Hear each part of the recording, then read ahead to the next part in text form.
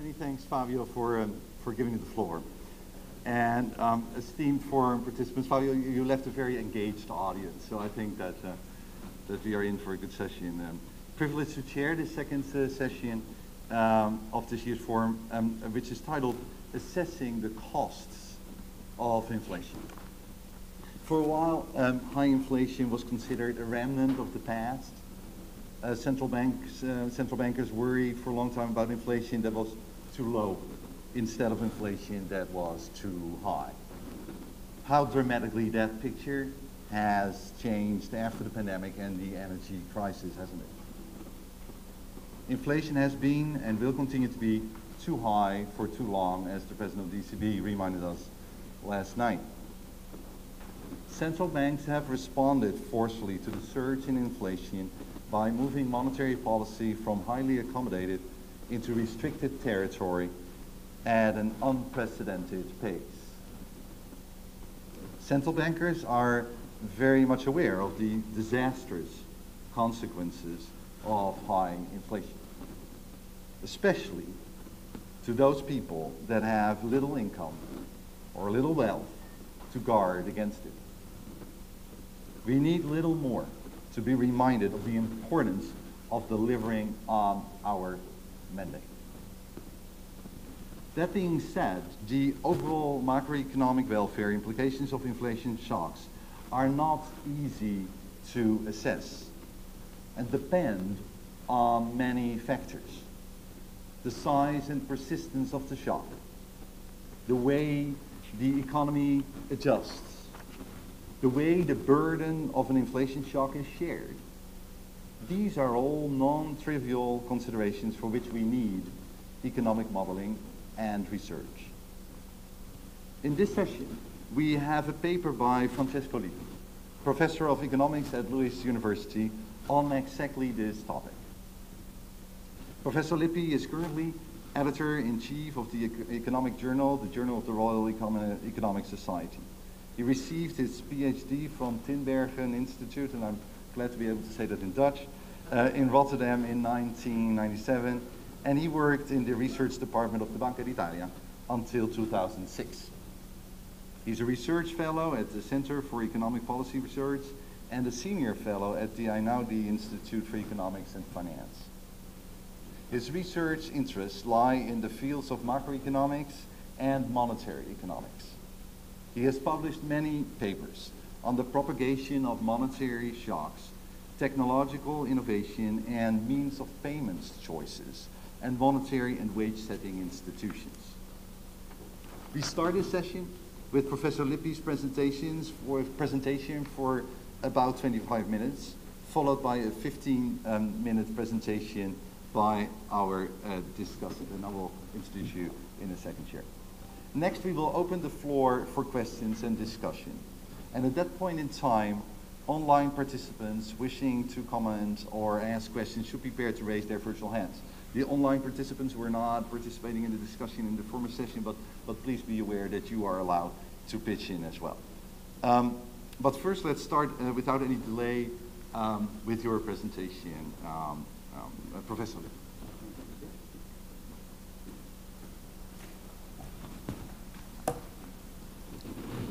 All right. Thanks a lot for the invitation. It is a pleasure and an honor to be giving this talk in front of such a distinguished audience. What I'm going to talk about today is joint work with Alberto Cavallo at Harvard Business School and Ken Miyahara, a very bright student of mine at Lewis University. So we're going to do two things in this paper. We analyze with some humility two very difficult questions. The first question is about the propagation of a large cost shock.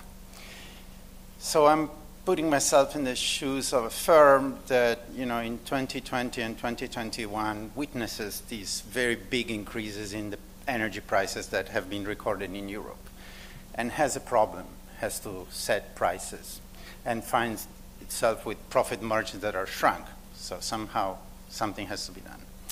So the paper is going to have two angles. One, a question about the propagation, how those shocks propagate, and the second one, what are the welfare costs that this big shock brings about? Now, this is going to be particularly narrow. I'm going to develop the analysis using what I would say is today's dominant paradigm in monetary policy analysis, the new Keynesian model. Alternatives might have been followed, perhaps they'll come up in the discussion. But I'm going to do my analysis within the framework of the new Keynesian paradigm because it is, in my view, by far the dominant paradigm through which monetary policies are studied in central banks. The whole ideas of forward guidance, Phillips curves, they rely on simple models where firms' prices are sticky. They are not where they should be in an ideal frictionless world. And this stickiness creates wedges, what in my notation is going to be a PI, the price of firm I, which is not equal to PI star, the ideal price. These wedges, the bigger they are, the more misallocated resources are. Ideally, we'd like to measure them. Problem is, we don't really observe P star, so we'll have to come up with some tricks. Second, why do we have sticky prices? Well, the assumptions in this model is that resetting prices takes some resources. Firms have to dedicate resources to the price-setting activity, and these resources are a bit of a waste, much like the shoe leather cost we had in the old money demand models. So we're going to measure both distortions using a simple model.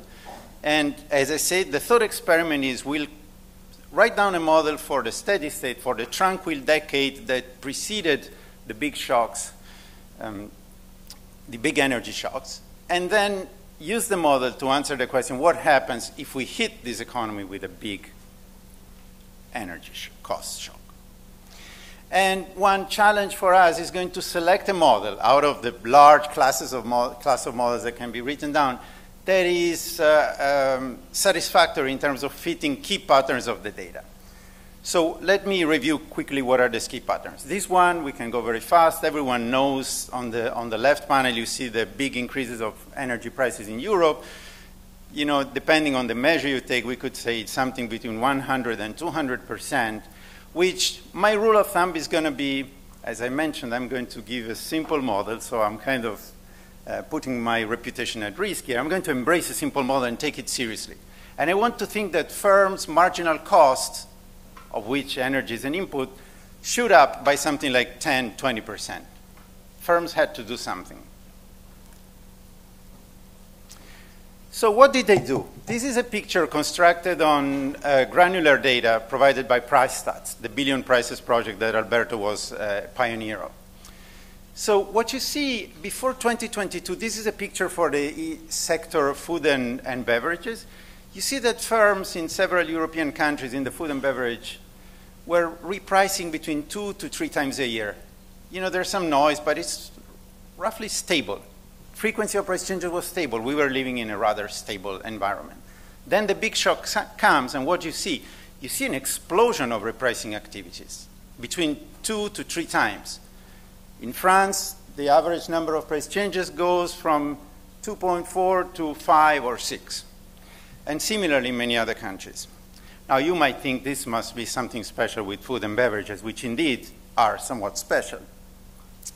Now, this is a graph I took from a monthly report by the Banque de France, where you see this is for all sectors. It's not just food and beverages. And the blue line is the industry.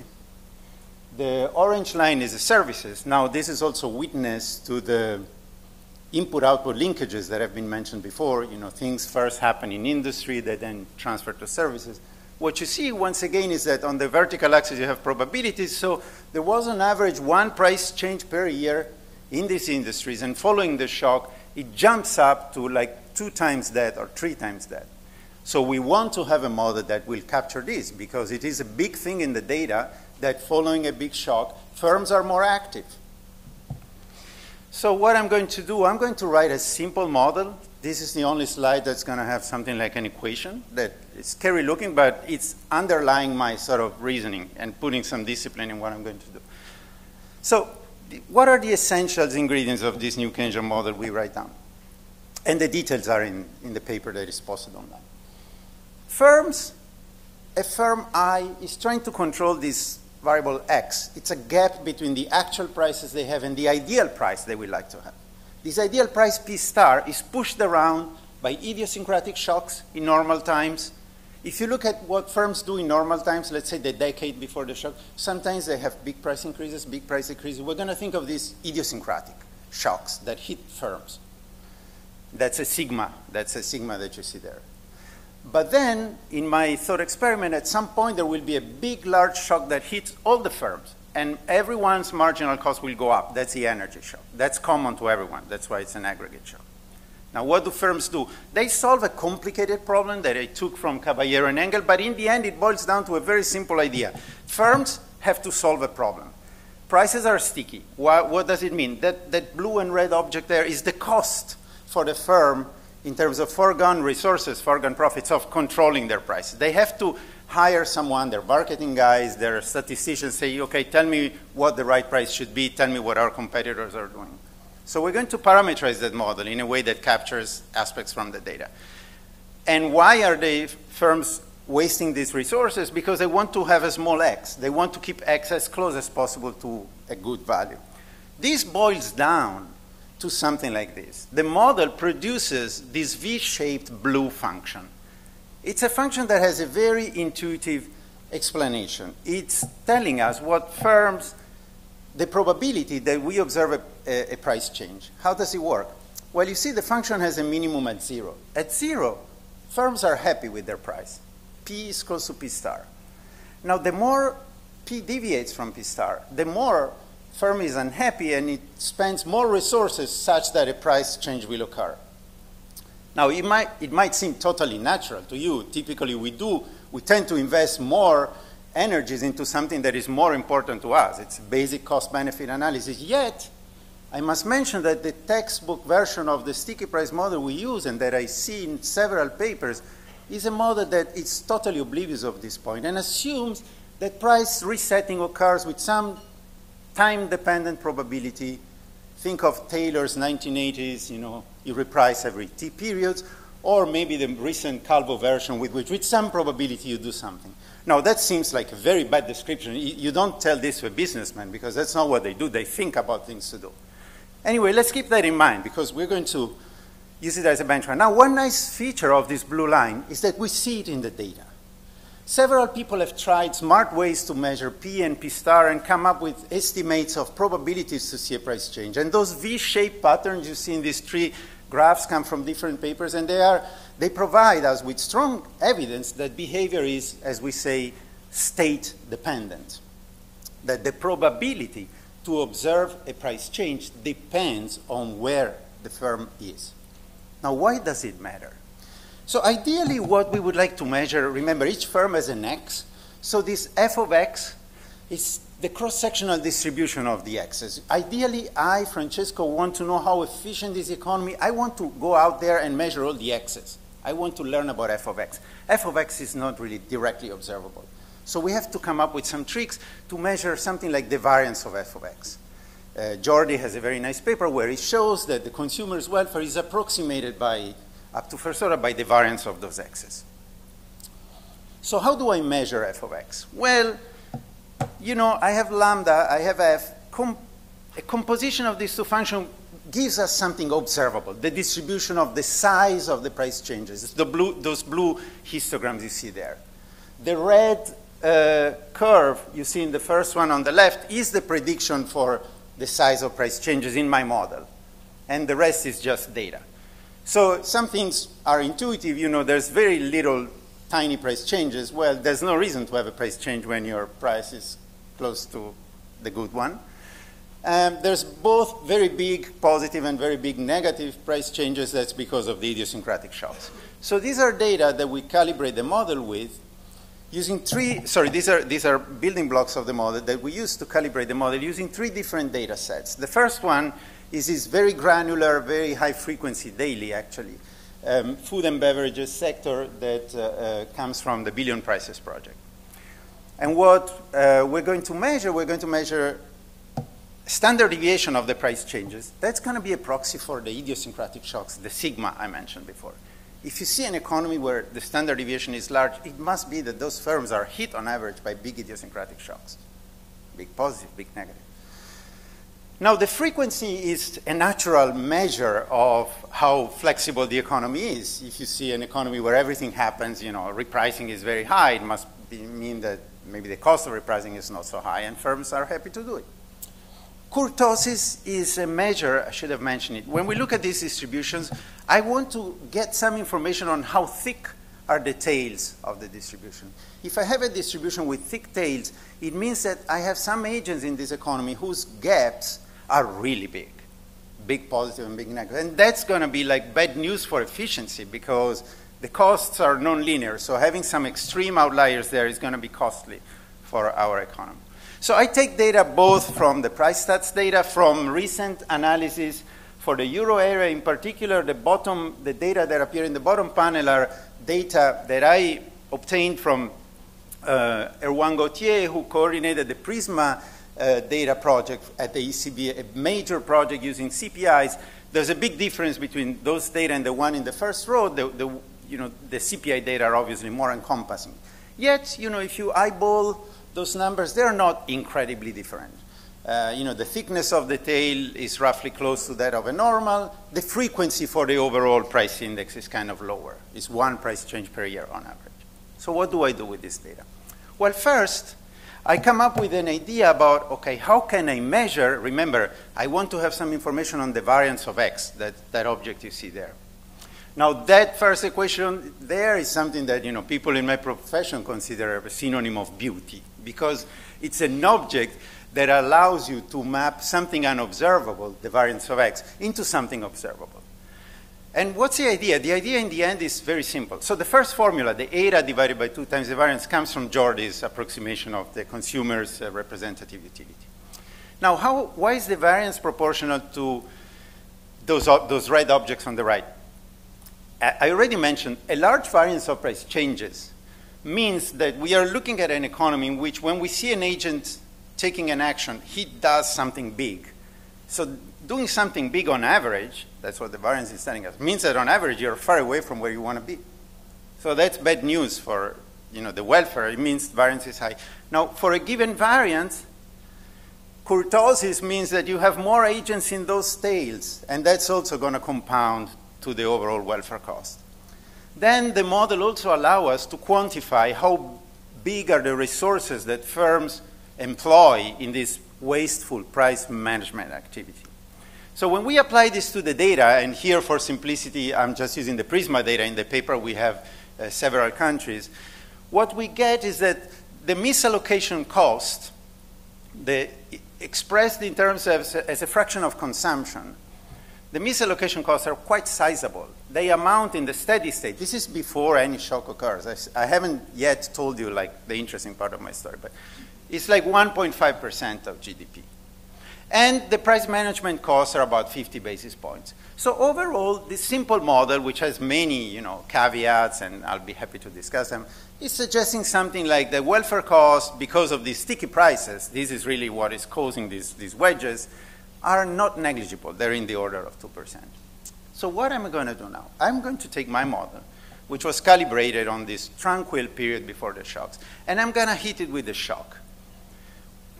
What a shock does, you remember this blue distribution, this depicts how the price gaps were distributed before the shock. Now the shock shifts the distribution. Every firm has a little bit smaller gap, and they would like to push it back up.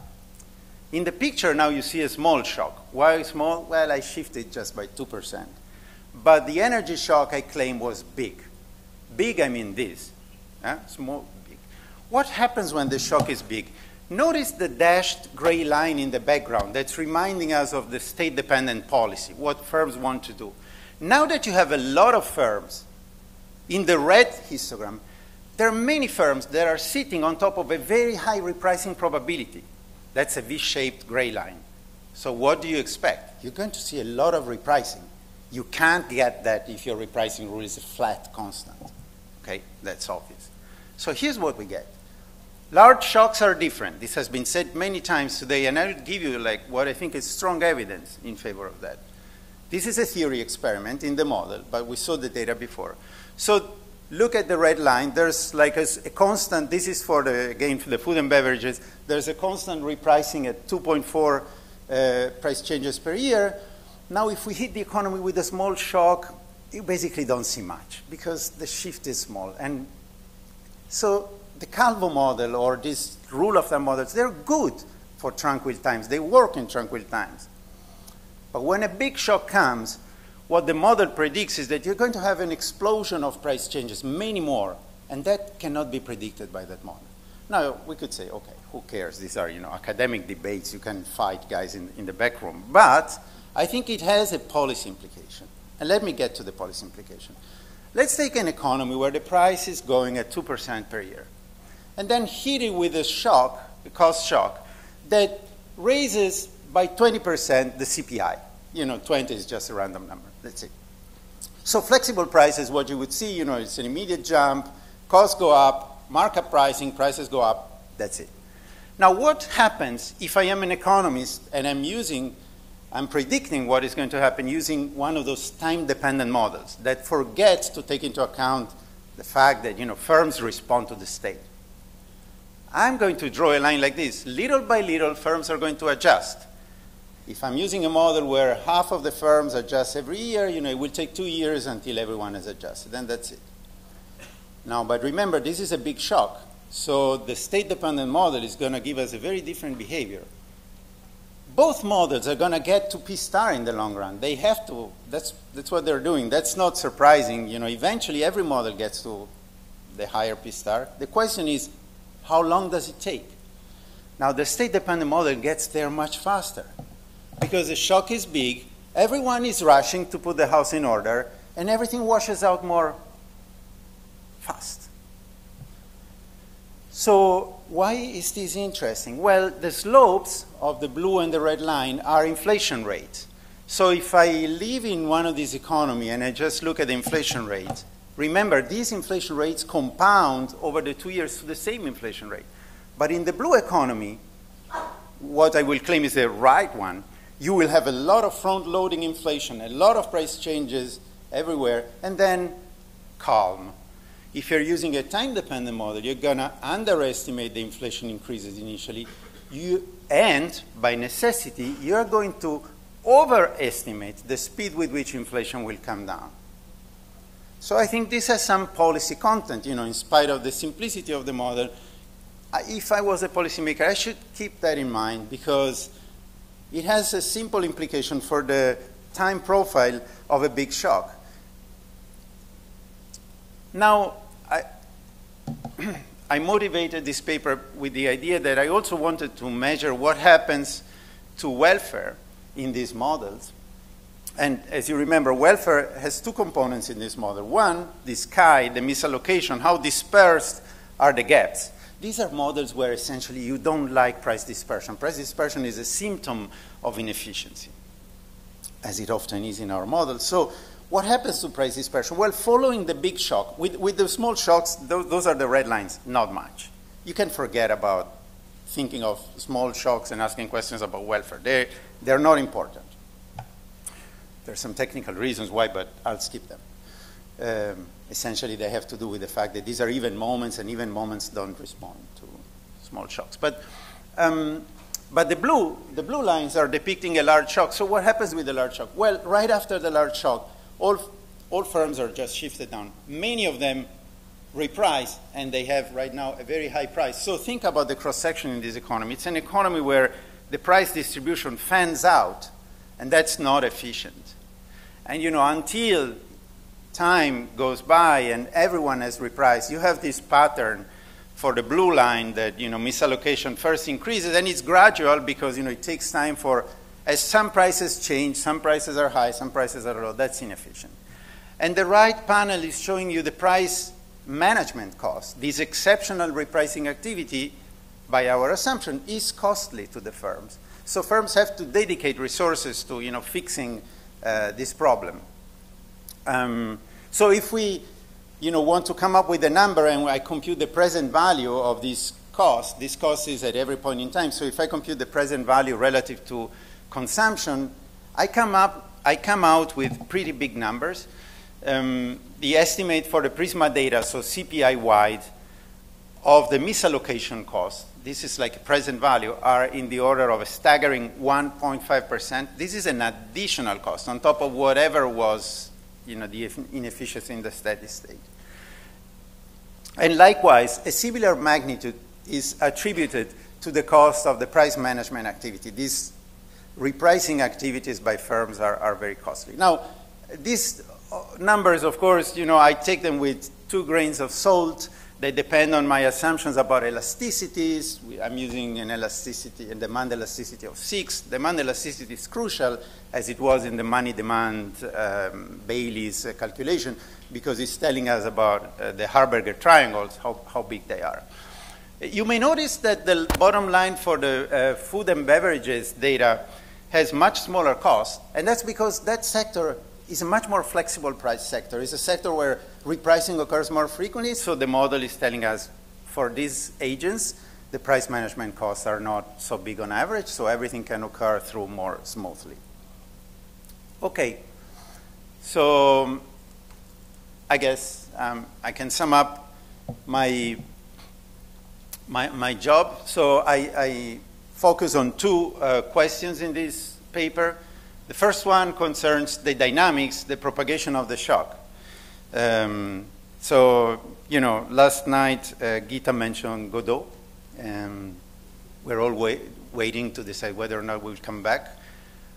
I think we sort of go one layer down and try to understand how Godot moves about, what transportation he uses, and information on the means of transportation may tell us something about the likelihood that he will come back. And I think our guess is that he will arrive, unlike in the play, because we do see, with our real-time data, we do see that the frequencies are coming down, so the storm seems to be past. I agree with what Daniel said in the previous presentation. In fact, in my stylized presentation, I am studying a once-and-for-all shock where the price of energy goes up and stays there. But of course, in reality, it has come down. And one can easily use the model to do that. It's a bit more complicated, and I do think the model has a mechanism for generating asymmetries. In particular, the distribution of the price changes that firms face when the negative shock arrives is very different from the steady state one. So that might give you, I don't know where Daniel is, but that might give you some mileage to answer that question. So what we are trying to do is, there is a policy insight that the data show very clearly, and that simple theory suggests large shock travel fast. I think it's wrong to use old Phillips curves, either call them linear or call them Calvo, in those situations, because in those situations the economy behaves very differently from what it does in normal times. Now, the second point of the analysis was an attempt to quantify the welfare cost within the new Keynesian framework. It was surprising to me that the number that came out were kind of big. To me, these are big numbers. I used to work on the old money demand estimates, and there you have to really struggle to get welfare costs of a 10% inflation, of reducing a 10% inflation to 0 in the order of 1%. You really have to push it to think that money is a very broad aggregate. And there are some beautiful papers by Bob Lucas and Stan Fisher trying to take seriously some simple public finance model to answer these questions.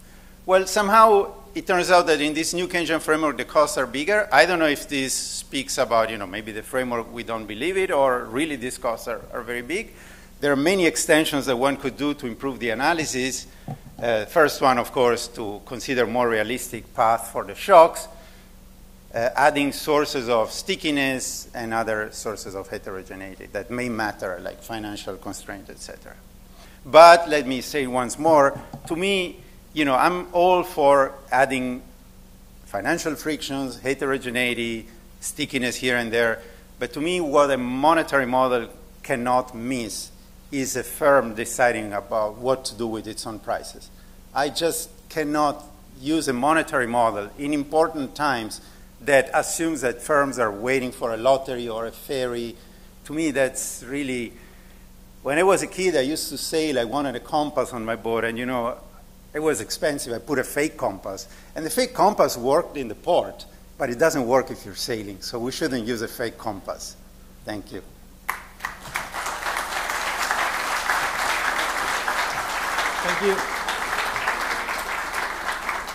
Thank you. Thank you very much, Francesco. I was going to compliment you with your wonderful time management, but then I saw that you were 1 minute over time, so I'm not going to do that now.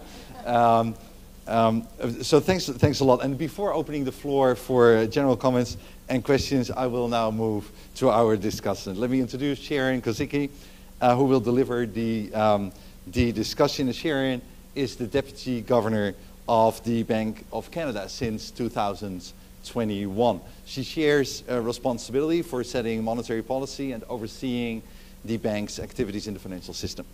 In an earlier capacity, she led the review of the monetary policy framework for the 2016 renewal of the bank's inflation targeting agreement with the government of Canada. Sharon, we look forward to your discussion, and you have a full 15 minutes.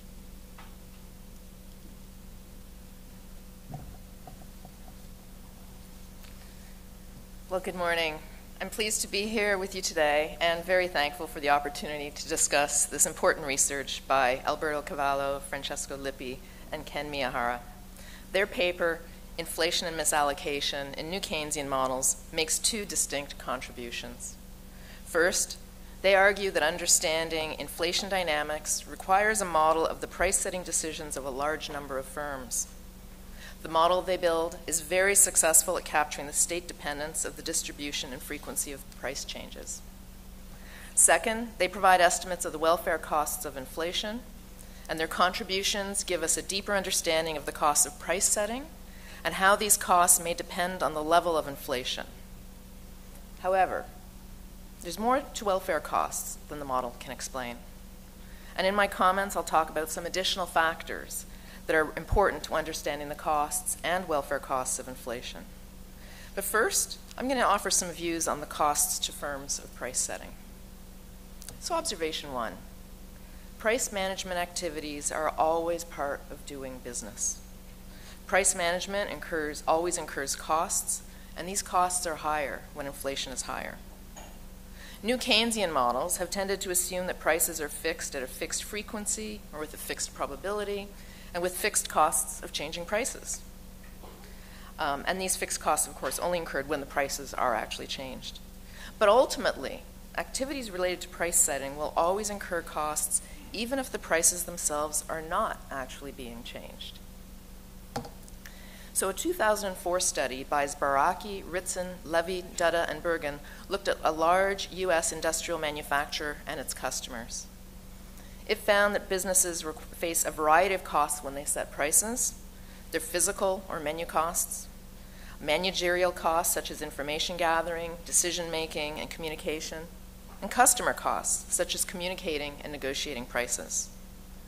Now, while menu costs are most directly tied to price adjustment, these are not the most significant costs. Managerial costs are more than 6 times as much, and customer costs more than 20.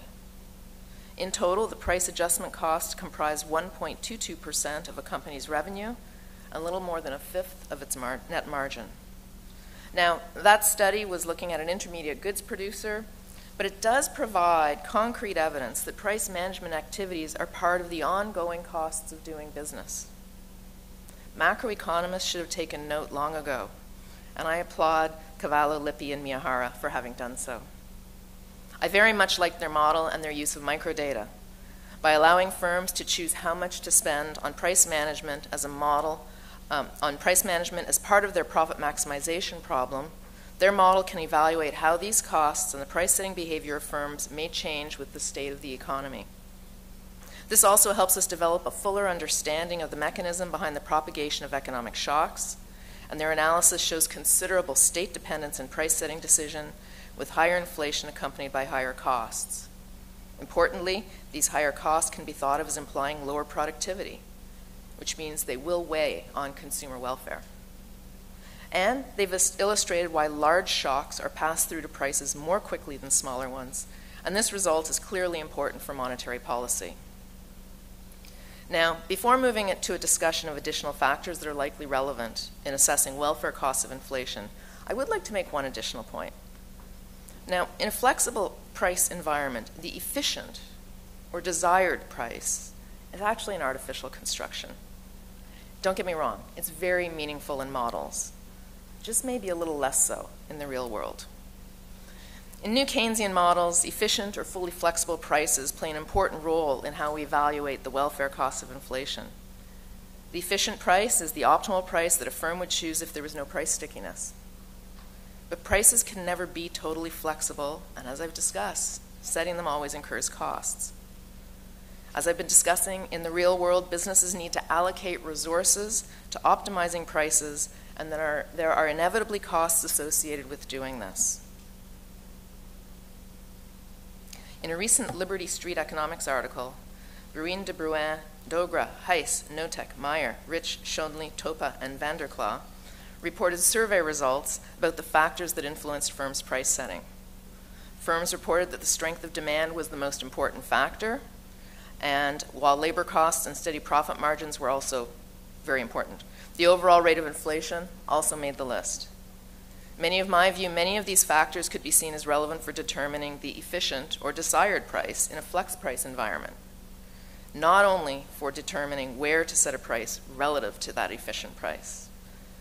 Thus, rather than using so-called efficient prices as the basis for cost analysis and welfare calculations, my recommendation is to compare costs across states.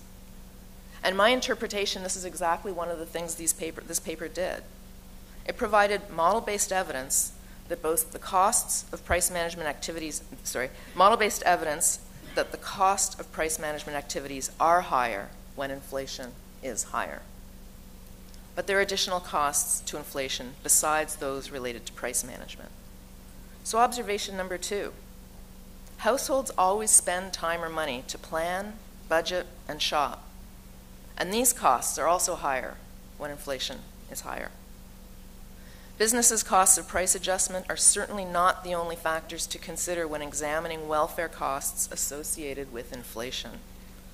In economic models, consumer welfare is a function of the present value of current and future utility of consumption and leisure. And it captures the tendency of consumers to prefer to smooth their consumption over time. So in examining the welfare costs of inflation, what happens to wages and leisure matters as well. So I'm going to talk a little bit about these. So this is a rather busy chart, but all it's trying to show is different trends in price setting. Why? Because in most cases, consumers are taking price as a given, and they're allocating their income to consumption and savings. Their consumption of specific goods and services is going to depend on their own preferences and relative prices. And in general, these relative prices are different than those in new Keynesian models. Over the long term, prices of individual goods and services follow very different trends. And these trends are dictated largely by the underlying productivity trends. Over the short term, some prices can be quite volatile, especially prices of food, fresh food, and gasoline.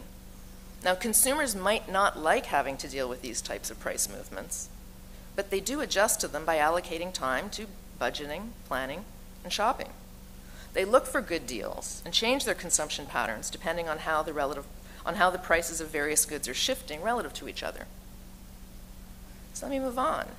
Recognizing that consumers make spending decisions all the time in the face of prices that move around and with diverging trends, ultimately, it seems that to them, it doesn't matter so much whether the prices are high or low relative to the efficient price. It matters whether they can afford what they're used to buying. Thus, where there may be some misallocation associated with price stickiness, it's also likely that wage stickiness is going to be a big issue for consumers, and especially if wages are stickier than prices. Now, Drouant, Fabiani, Kesdi, Lamo, Martins, and Sabatini examined a cross-country survey, this is over Europe, and found that firms tend to adjust wages less frequently in prices. So if we think about firms changing prices every year or less, about 50% of firms. 75% of firms, it's going to be less frequent than a year in terms of changing their wages.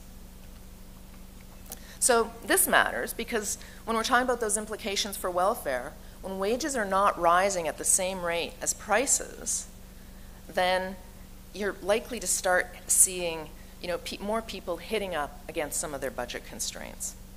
Real wages in the euro area have been declining year over year since 2021. And so more people are likely to be finding themselves to be liquidity constrained. That means they're spending all of their money right now on their goods and services. In other words, when an increase in inflation leads to real wage declines, fewer households will have the flexibility to smooth their consumption, and this reduces consumer welfare. Inflation imposes additional costs on consumers. So the costs I'm going to discuss now are, again, on top of the costs that firms were already incurring to set prices. And I'm going to give you a few examples just to try and build some intuition. It doesn't matter so much if you can see the charts in the table. I realize they may be small. So the chart does show survey results for consumers in Germany from earlier this year. Now, across income levels and household sizes, consumers reported they were changing their purchasing behavior due to higher inflation. This includes actions like buying cheaper products, which are often lower quality or embed fewer services. They're using vouchers or coupons, which require time to research and organize. And they're cutting spending on some services, such as subscriptions. So again, people are accustomed to seeing price changes from day to day, week to week, and month to month. And they know they need to spend time looking for the best prices across different retail outlets. But with higher inflation, they face more dispersion across inflation rates of goods and services, and they also increased price volatility and greater uncertainty. So consumers need to spend more time to do this. This comes at their expense of their leisure.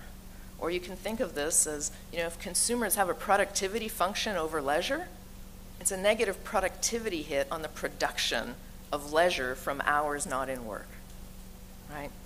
So if consumers are allocating more time and they have less time for everything else, again, their utility goes down. If they buy fewer goods, their utility goes down. If they work more so they can pay higher prices, their current leisure and utility goes down. And if they save less or borrow more, their future utility could go down. All of these are welfare costs. So now perhaps another way of thinking of these costs is as cognitive costs, as in the recent article by Agarwal and Kimball. They used consumer confidence to measure such cognitive costs, as they called them, and found that between 1980 and 2021, higher inflation is associated with lower consumer confidence. The bottom line is this: just as firms need to allocate time to price management, and consumers need to allocate time, effort, and funds to planning, budgeting, and shopping. So just as one, the other. These factors are generally not modeled. So they're not usually considered when we're looking at model-based evaluations of the welfare costs of inflation. Finally, observation 3. Financial system participants always have to manage risks. With greater uncertainty when inflation is higher, costs of managing risks are also higher. So, same sort of logic here.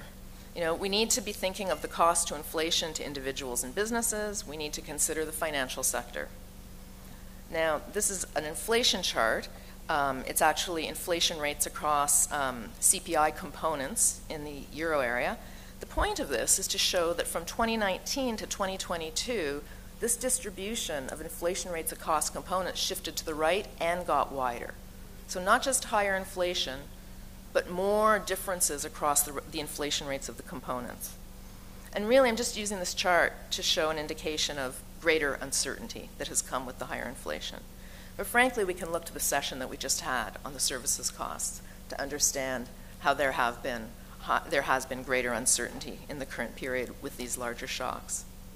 So again, more generally, more uncertainty, increased uncertainty impacts the economy. It could be a single household considering a major purchase. It could be a business contemplating a new investment project, or a financial institution that's considering whether it should lend to them. So again, I don't want to spend a lot of time. The logic's similar. Greater uncertainty forces all economic agents to put more resources into risk management. And in addition to managing risks, the possibility of tail events increases.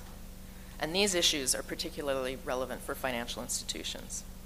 To make this concrete, higher inflation can lead to higher inflation risk premiums and bond yields, resulting in higher borrowing costs for governments, businesses, and households. So let me just conclude. Inflation is costly, but not just because price dispersion may increase. Higher inflation tends to raise price management costs for businesses and reduce productivity and consumer welfare. Higher inflation tends to raise planning, budgeting, and shopping costs for consumers and reduces consumer welfare. And higher inflation tends to increase uncertainty, raising costs of risk management. So price stability is important because it really is a key ingredient to a prosperous economy. Low and stable inflation strengthens competitiveness forces in an economy and allows households and businesses to plan and invest with confidence that their money will hold its value.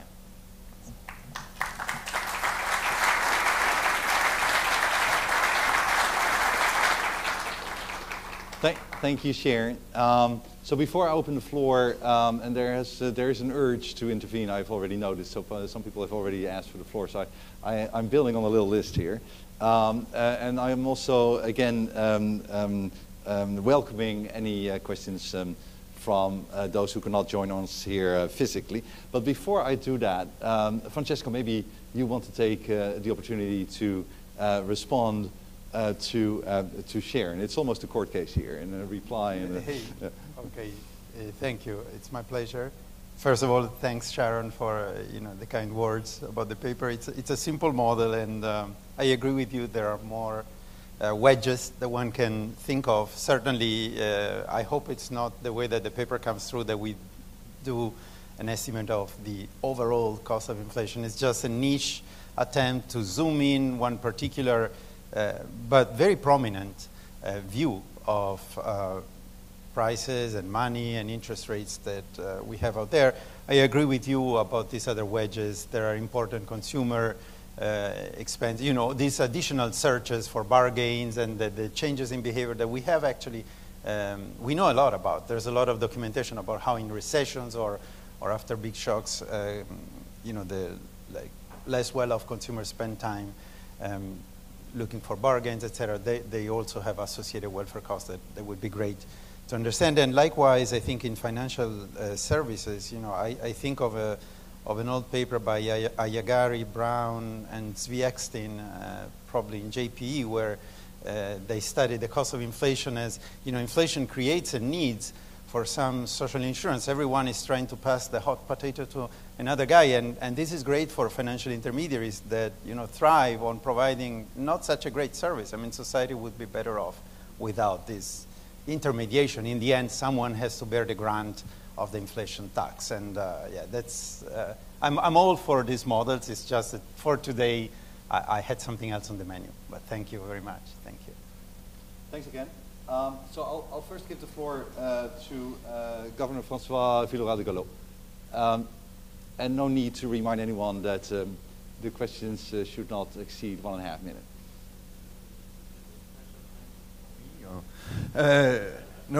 Thank you very much to Professor Lippi for putting such slides on the relation between firms' behavior and macro inflation.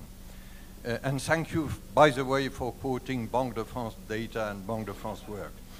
And one of the lessons of the Banque de France graph you showed is that the frequency of price adjustment has decreased very significantly in the latest month, which is encouraging.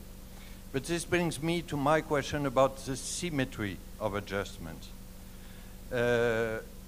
Apparently, in your model, be it the blue or the red curve, price adjustments are symmetric.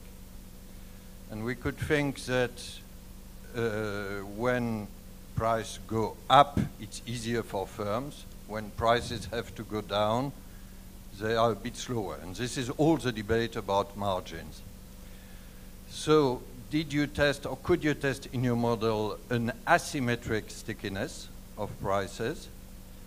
And this is a key question for us, forecasting inflation in the present situation. and very probably if we introduce asymmetric stickiness, the welfare costs are significantly higher. Thank you very much, François. Maybe we take two questions. So I'll go to Ignazio Visco, the Governor of Banca d'Italia, and then to Oscar Arte. But maybe after Ignazio we answer and then we go on. And maybe a microphone.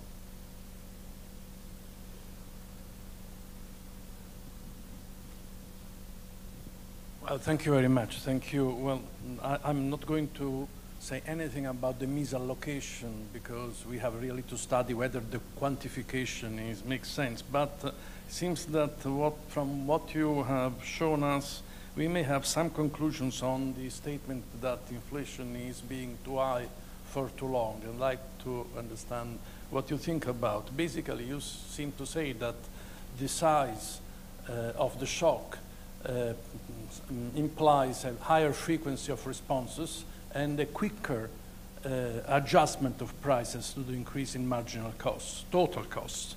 This produces higher inflation than in normal times, the ones before 2022. That is, in our language, the pass-through of the increase in energy costs is much faster now.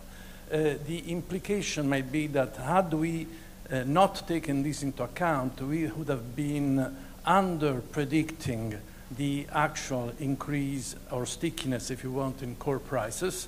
And secondly, I think Francois hinted to that, what would be the implication for the downwards? Daniel Gross showed us that terms of trade have moved dramatically, upwards and now downwards. So the symmetry of the adjustment might imply that we risk to over-predict the inflation level, core inflation, in the future months if we don't allow for the non-linearity you were mentioning. Final point has to do exactly with this non-linearity. We have been talking very much about profits. Now, my understanding is that profit margins, in this case, more or less over a time period are constant, except now increase more and they will be reduced later. This implies that there is now sufficient profits to absorb the increase in wages that are currently predicted. Thank you. Thanks a lot. Why don't we take the two questions, or the questions from the two governors, and then we continue. Please. They're very challenging, so let me take them in order.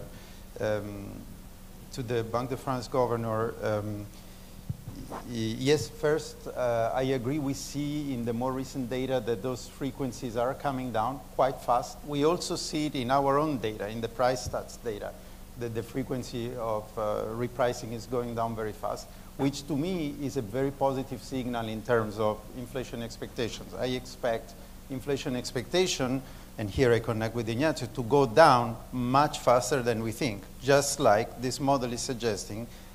It went up faster than a simple rule of thumb would have told me.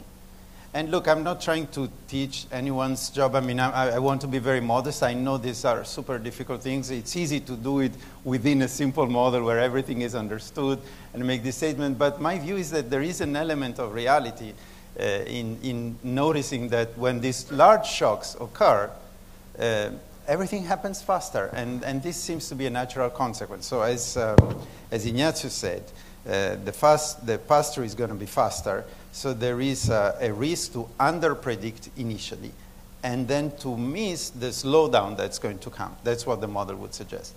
Now, I think both of you also hinted at one question about, yeah, but what happens if then, prices go down? The asymmetry, for instance. Now, again, I haven't done the exercise. This was already like quite a challenge for us doing all these things. But certainly the model can give us some guidance. So my guess is the following. First of all, a little more realistic model would have firms worrying not just about their marginal cost, but also about the price of the competitors.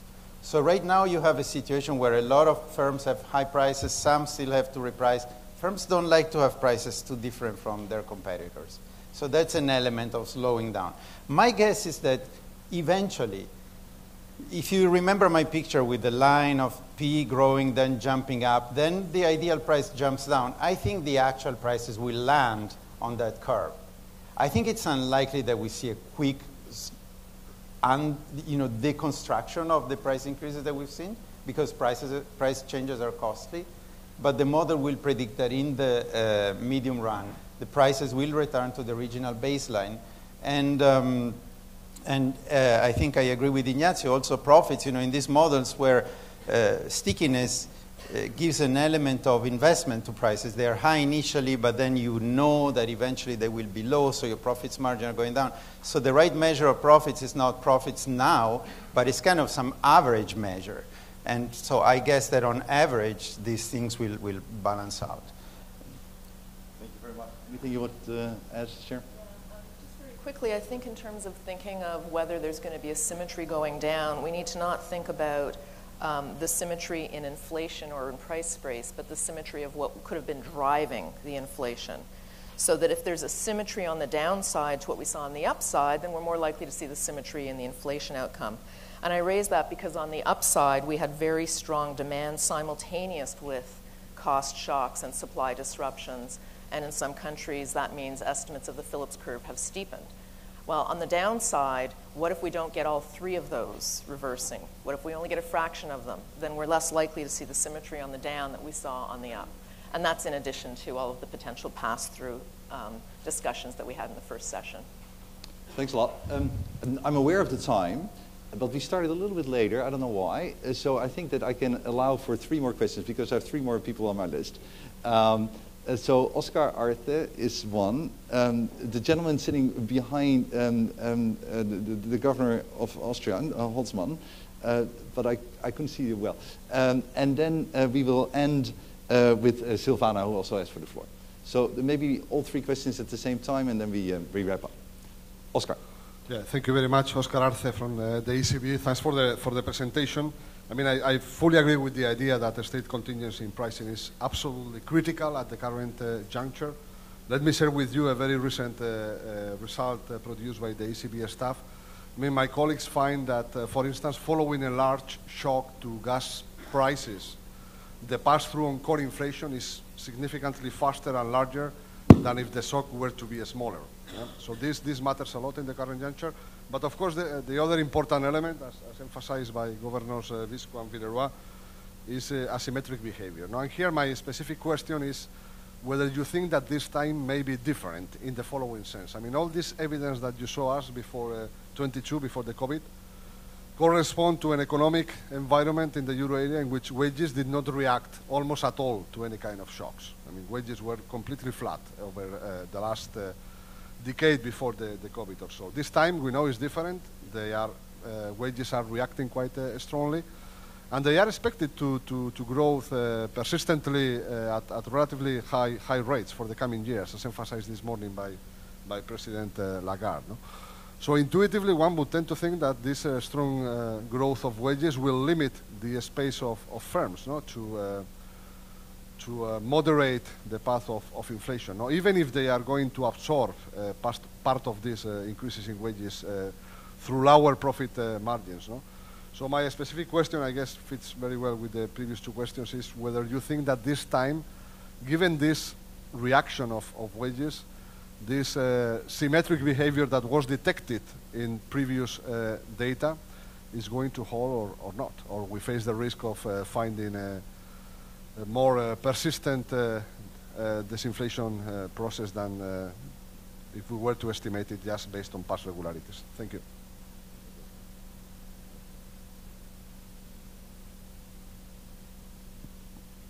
Yeah, so Harold Uhlig from the University of Chicago. Thank you, Francesco, for the beautiful analysis. Emphasizing state dependence makes a lot of sense. Now, to put it more simply, consider a state-dependent model where firms adjust for sure if the deviation from its ideal price is large enough. And indeed, as you argued, why would they not?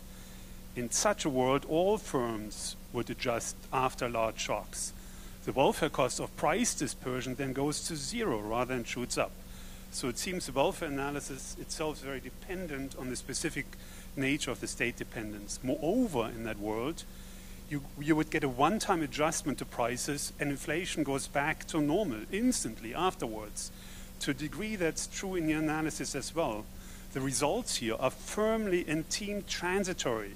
But team transitory lost by a mile to team persistent. It wasn't even close. So clearly you must look elsewhere to understand inflation persistence. I believe your analysis actually enhances the point raised by Volker Wieland before, that it can't have been these temporary shocks to prices, because otherwise your analysis would have led to temporary inflation. It must have been expansive fiscal and monetary policy. It must be that the ECB is still keeping its foot on the accelerator. It's not getting to the brakes just yet. Do you agree? Thank you very much. Then I have Silvana, and I'm going to be super generous because Isabel has also asked for the floor, and I know she is particularly fast in her questions. So, and then we take them all together and we wrap up. Silvana. Very nice and elegant model, Francesco. I agree with Harald that state contingency makes a lot of sense. One implicit assumption in your welfare calculation is that the shock affects all firms and sectors in the same way, but we've been exposed to very asymmetric shocks since COVID, so and that deviates from the dictum of any price dispersion is costly. Have you tried to calculate the effect when the shocks affects the cost of different firms differentially? Thanks. Isabel.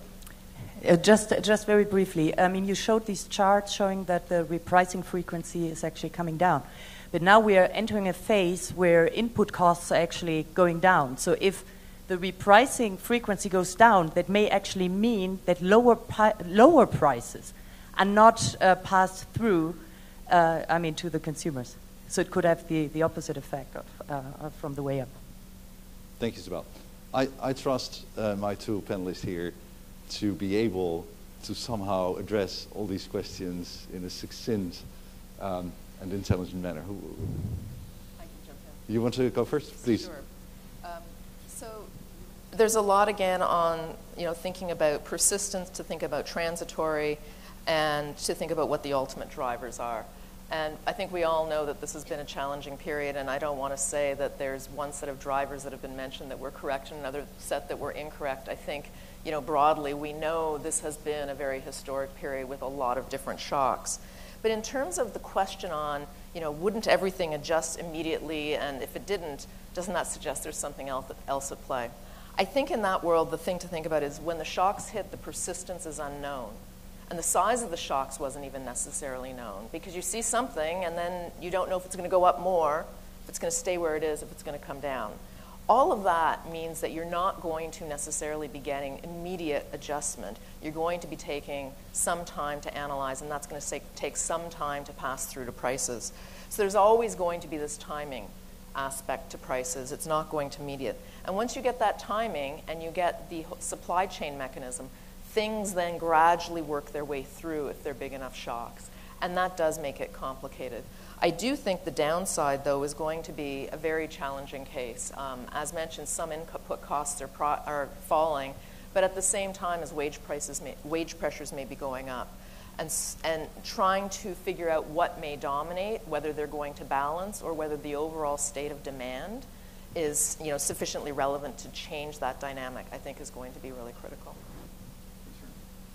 Okay, so very quickly, again on the asymmetries, look, I don't have any particular expertise on wage setting, symmetry or asymmetry. That's a bit outside of my area. But as I mentioned before, and this also relates to Isabel's question, my view of what is likely to happen, I understand your point. Of course, frequency is going down, which maybe we would like it to go up again and see a lot of price reductions, which of course manifest themselves through an increase in frequency.